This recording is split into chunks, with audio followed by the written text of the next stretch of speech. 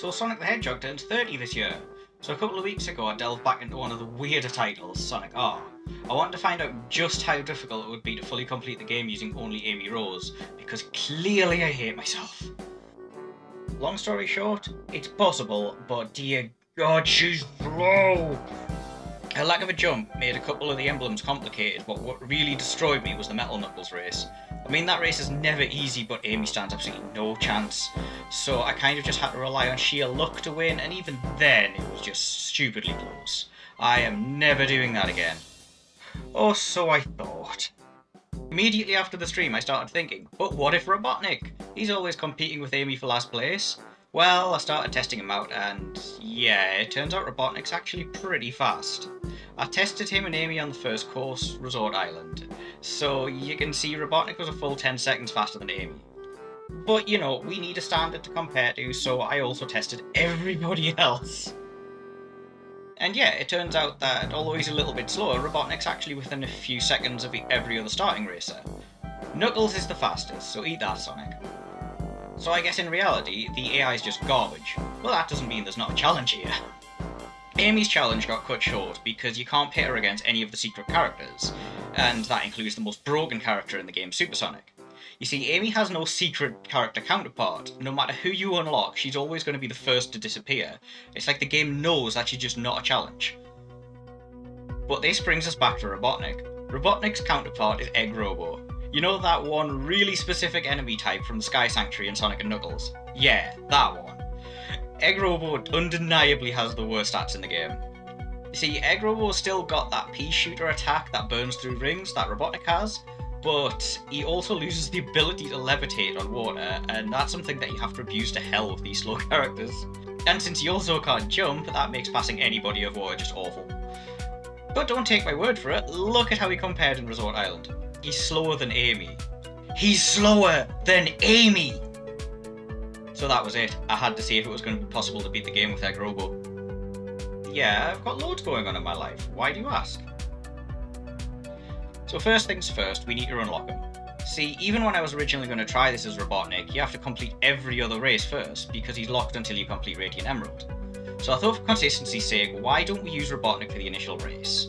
And then we'll continue from there. I decided that it was best to only go for the medals, not get the emeralds, and yeah, that alone made me realise just how superior Robotnik was going to be. This wouldn't have been a challenge if I just stuck with him. So now that that's out of the way, first things first, collect the emeralds and regal runes. Since I haven't unlocked any other characters yet, it's really not too bad, but the shortcut slows me down so much since I can't cross the water without sinking. See, from this point on I need to use some tactics. Because Egg Robo is a secret character, now whenever I complete a boss race, I'm always going to be racing against him from that point forward, which is going to make it near impossible to collect the emeralds in some of the races if I do this in the wrong order. Because you need to win the race to collect the emerald, not just find it. So with that out of the way, I go to Radical City. And oh my god, how did I just realise that all of the stages begin with R? It's been over 20 years! So if possible from this point, I want to try and get the emeralds and the medals at the same time. There is an exception to that rule, but we'll get to that. Because the AI doesn't really take shortcuts in this stage, it's pretty easy and there isn't really much else to say. I do have to make sure that my speed is maxed out to get one of the medals or I fall through the lower level, same as Amy does. But yeah, and Puppet Tails is a joke. He always is. Next is Reactor Factory. If you know what boss is here, you might be thinking I've just gone insane. Well, that's because we're just here for the emeralds. Yeah, that exception I mentioned, that's it. I genuinely don't believe I could beat Metal Sonic or Metal Knuckles here while collecting the emeralds, and God forbid both of them are unlocked. Even without them, it's actually a bit tricky just because of how the emeralds are placed, but I do get there. Now, Resort Island. The first attempt I realised that I could have easily completed the race with all of the medals, but I was missing the emerald. So I restarted. I can't emphasise how much I don't want to race Metal Sonic while collecting the emeralds. But another try and I managed to collect both the emerald and medals. Yeah, the Metal Sonic race wasn't anywhere near as bad as I thought it would be, but I still had to use all of the shortcuts to stay ahead. And back to Reactor Factory to pick up the remaining medals. You might think unlocking Super Sonic first was actually a terrible idea, but you see, you only need to come third in order to race the boss. So yeah, it really wasn't too bad. But maybe I was just hoping that I would lose and the run would end here, because yeah, now we have to race Metal Knuckles. This was effectively the final boss in my Amy run. I genuinely didn't think I was going to beat him, and as we've established, Egg Robo is even worse than Amy. So I expected the run to just end here, and then I beat him on the first attempt. What? What? The AI in this game makes absolutely no sense.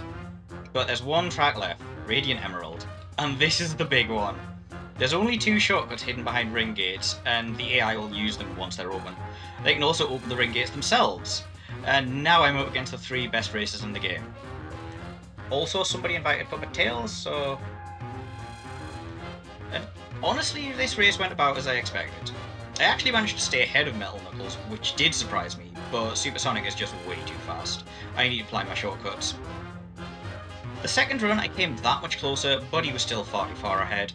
Clearly there's improvements that can be made though. The third run I made a huge mistake and Sonic followed me through the ring gate, and because I didn't have any rings to use the speed boost, yeah, he just blasted past me, so that wasn't going to work. And then there was the 4th race, and the 5th race. At this point I was just about to give up. I honestly thought it wasn't possible. And then on the 6th lap, a miracle happened. For whatever reason, Sonic didn't take the shortcut on the last lap. I don't know if his AI just completely had a meltdown or if the game was taking pity on me. I mean, maybe he just didn't have any rings so he couldn't use the speed boost? I don't know, I don't care. But now I had a chance. It all came down to the last couple of corners. Everybody except Puppet Tails was just getting closer and closer. And across the finish line! Honestly, at this point, my sanity just left the building. But it was done! I now know it's possible to fully complete Sonic R with any of the characters, and I have no idea what to do with this information. What am I doing with my life? Not gonna lie, this challenge absolutely broke me. Originally this video was going to be just another love letter video, but the game is just far too short. There's only 5 courses, and when you're not pulling crazy crap like this, you can easily blast through the whole thing in under half an hour.